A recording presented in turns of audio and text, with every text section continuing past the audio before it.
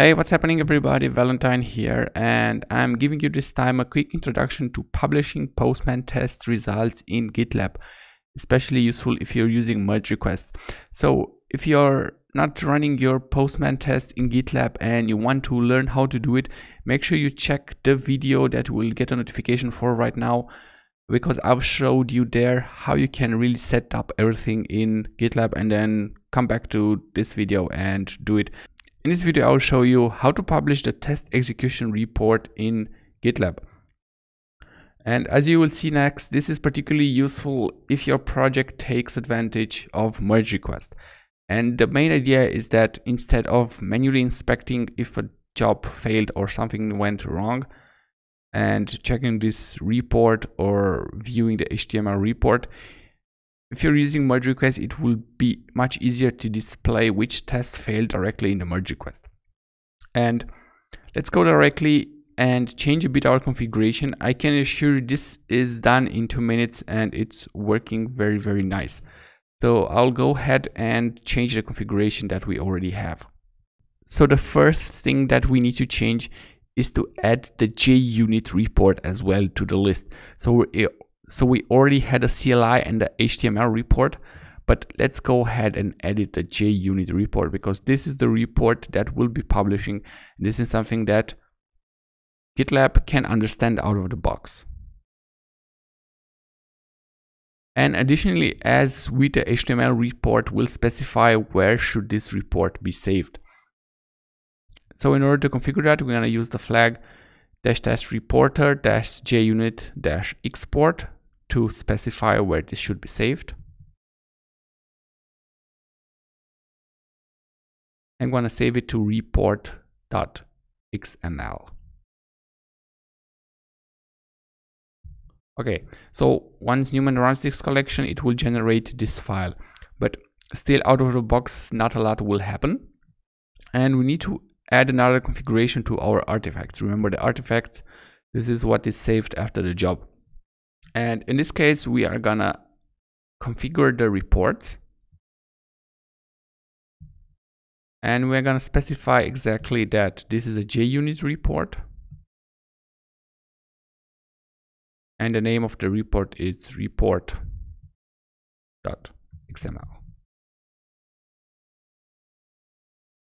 So that's about it with the configuration. Let's change it and create a merge request and see how everything works. Now, in order to create a merge request, all I have to do is go to branches and create a new branch.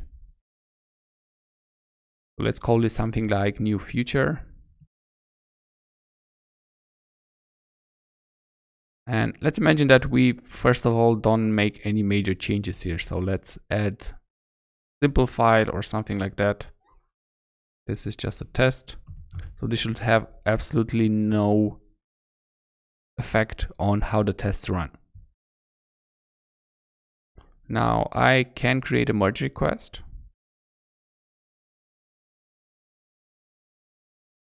And I'm gonna leave the defaults as they are. And I'm gonna simply submit the merge request. Now, once I do that, I will be able to see it under merge requests.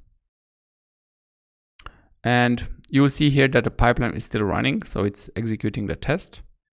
But let's wait a bit and see how this merge request will look after the pipeline is completed. So once the pipeline is complete, you will see here on the lower part that a test summary has been generated, and you can of course expand it and see more information about the test summary.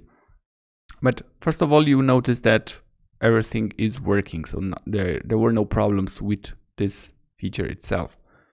So what we can do next is to make another change inside our branch and now make the test fail. So for that, we're going to go directly and change the collection.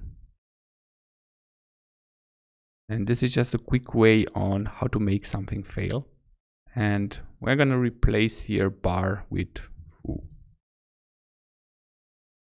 So going back to our merge request, we now have 2 changes inside. The pipeline will run again. And when it completes, it should show exactly what is wrong without us having to go inside the pipeline itself, inside the job that executed the pipeline, and see the error that has occurred. Great, so the pipeline completed and we can see that it failed. And right here on the test summary, we'll see that one test has failed. We only have one test and it failed. And we can click on the expand button and you will see here which test actually failed, and we will even get a label that this is something new from the previous run and so on. So it will make it a bit easier to see right inside the merge request which tests actually failed and why and what happened. And if you even click the name of the request, you will see easily, okay, expected to bar to deeply equal foo.